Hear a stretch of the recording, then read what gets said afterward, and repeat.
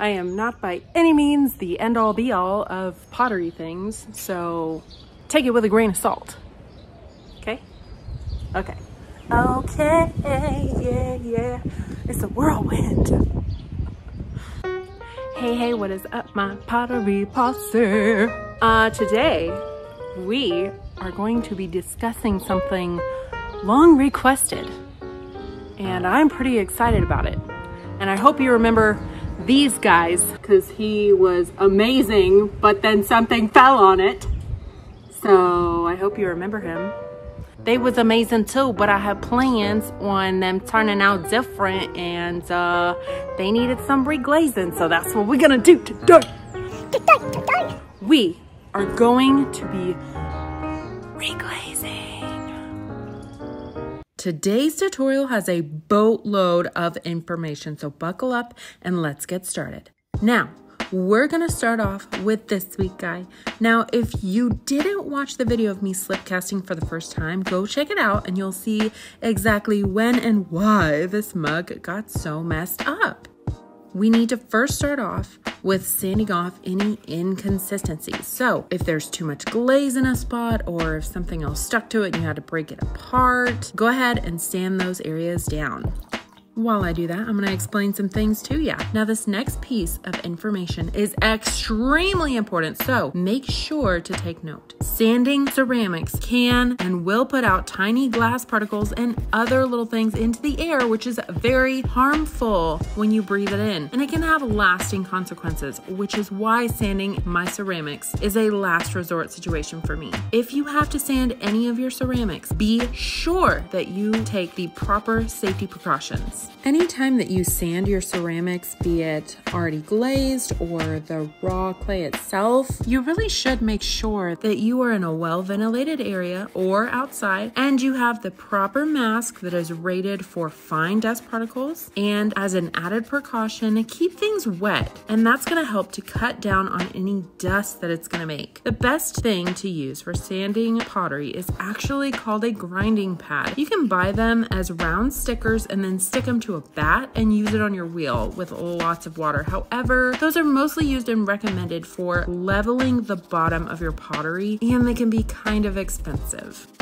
Okay, I'm sorry, I have to interrupt myself here because listening to this and fast forward is hilarious. I'm only doing this ×2, and listen to how fast I started going.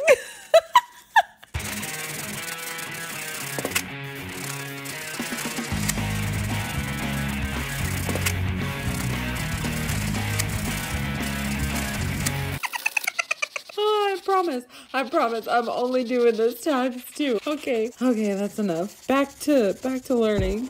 Side note, don't worry too much about if you kind of scuff up other parts of your pottery that you didn't really mean to. Once we actually do the second glaze firing, that's all gonna remelt and fuse back together, and there's not gonna be any visible scratches, so don't you worry about it. I am using 120 grit. You can always start off with a rougher grit, but you always need to work your way back down to a finer grit so the surface is not too rough. By the way, I'm really sorry about the poor lighting. It was raining the entire week and I was trying to get this filmed, so I had no natural light. Once you've got everything nice and smoothed out, this needs to be thoroughly cleaned before you start putting any glaze over top. I wouldn't usually recommend putting underglaze directly onto a refire, but as many of you know, I love experimenting, so that's exactly what this is. I'm gonna do the experiments so you don't have to. Now onto glazing. Just using the same cobalt here, and then I'll put some clear over the underglaze when it dries. Make sure to only do 3 coats where there's no glaze, but if there is glaze, just do 1 or 2 coats. You don't want the glaze to bubble up or have any pinholes. The sun came out so much better. Don't get me wrong, I love rain, but not for filming. This mug is beautiful how it is, but there's a bubble on the top of the handle, and then there's a spot with no glaze at all on the bottom of the handle. So I've got to fix that. I went ahead and put a second color over top to match the band around it. And when I made this mug, I didn't have my logo stamp, so I'm gonna do that and put some clear on it. Here's my next mug, one that I've wanted to reglaze for a while. The glaze didn't mix well, and I've got these little pinholes all over. I know that a Mako seaweed works really well with both these glazes I already have on here, so I'm just gonna put a layer of seaweed over all the pinholes, and we'll see if that fixes the problem. The way I see it, I can't sell it as it is, and I don't like how it looks now, so if I experiment, I've got nothing to lose. When dealing with high fire glazes, remember that they're composed of different elements that react with each other at certain temperatures. Like a blue glaze, which has iron or red iron oxide in it, and is red as a liquid and blue when it comes out of the kiln. So when layering glazes, those chemicals may not react the same. Always test your glazes, both together and individually, in your kiln before putting them on your pieces, but that's another video. This one is amazing, but it has this one spot that's without glaze. If you're curious why, check out the original video where I made these. Sorry, it's out of focus. I don't know what happened. This one just has some ugly drips, and I want to reglaze the raw clay. I don't like the feeling. As you can see, even though this is raw clay with no glaze on it, it's not soaking up the glaze like normal. That's because it has already been through a cone 5 high firing. When clay is at its plastic state, plastic basically just meaning pliable, it is extremely porous, and all those pores are filled with water. As it starts drying out more and more, the water evaporates, causing the clay particles and platelets to shrink closer and closer together, becoming less porous. Before the clay is ever fired, you can take the clay through that cycle an infinite amount of times. This is my bucket of reclaim, and it contains clay that I have cut off of other pieces and things like that, and I will reconstitute it using water and use it for something else. Once the clay has been fired for the first time in what is called a bisque firing, it can no longer be brought back to that plastic stage and has a new baseline of porousness. At this point, your piece is considered bisqueware. It has a particular ring to it that you don't hear with greenware or unfired clay. If you lightly flick greenware, it'll have kind of a dense sound that almost sounds like a thud. But if you flick bisqueware, it sounds like this. And this is what it sounds like after a high firing. If something on the piece is broken, however, it'll sound like this. Bisqueware is much more porous than glazeware. This mug also has some pretty ugly looking drips, so I'm going to put a clear glaze on it and then redo some of those drips. Once a piece has been glazed, while in the kiln, there's a chemical reaction that takes the glaze from being a paintable liquid to a glass-like solid that coats the surface of your clay. Now, there are two general classifications for glaze. That is a high fire and low fire. Generally, a low fire glaze gets fired at the same temperature as a bisque firing, which is cone 05. So if you have left part of your piece as raw clay, but later change your mind and want to reglaze that piece, that area that was unglazed should be just as porous as when you glazed it the first time. However, a high fire is much hotter and will shrink those pores even more. If you can tell here, these two test tiles were exactly the same size. The white one has only been through a bisque firing, and the blue one has been through a cone 5 high firing. You can see just how much it's shrunk. This mug has been through a high firing, and the clay is less porous, so the glaze will take hours to dry versus the normal seconds or maybe minutes. Again, on this one, I'm just gonna clear glaze this raw clay. Nothing's wrong with anything else.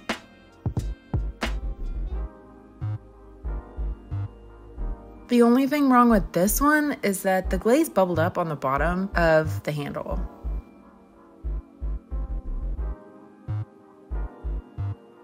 And then there's this one, where the underglaze and the glaze did not play nicely together. And there's tons of pinholes. I'm gonna put a layer of seaweed on this one too, and hopefully it works the same, even though it's a different base color than the other one. But I did put seaweed on the inside and it looks nice.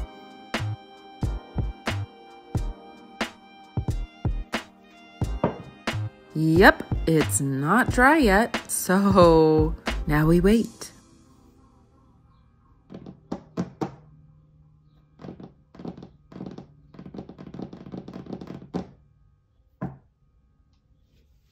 So it took about an hour and a half for that to dry. I went ahead and put a second coat on because it was raining and I wasn't gonna film in the rain, and yet here I am in the dark again. So I'm just gonna go ahead and quickly do the drips and we're gonna call it a day.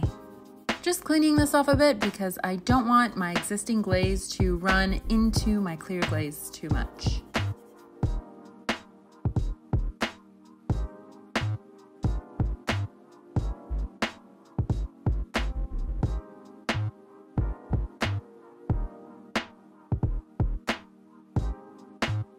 And here they all are, glazed, beautiful, and ready for their second firing.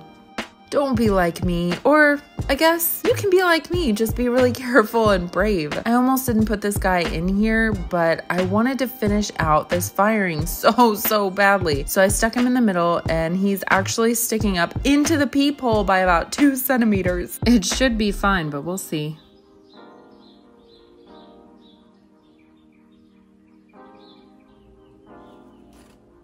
Boom, beautiful. Wow, I mean really wow. These came out even better than I expected them to. The colors are so rich and lovely and I didn't get any more problem areas. So here's the before and afters.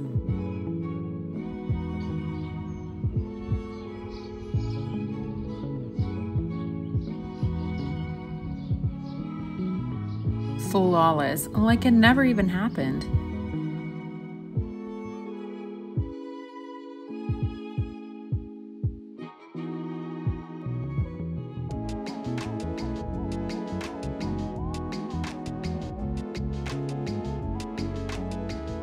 So I had a comment asking if I minded the crazing I was getting. Well, I do, but it's only happening with my clear glazes, and I've tried everything to get rid of it, from altering the glaze to altering the clay, and nothing is working. But I decided to only do 2 layers of clear on these, and it actually worked. I don't really like the look of the thin glaze, but there's no crazing except the areas where the glaze accidentally overlapped, making a 3rd layer, which you see right here.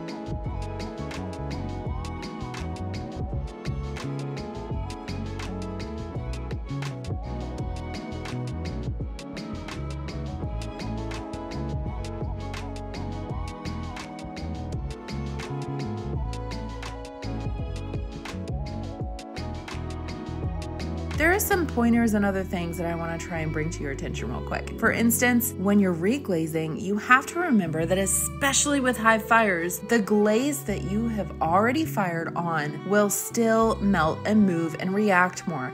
So something that you put in that is beautiful and just needed one little touch up may come out looking completely different after the second firing. This is a great example of that.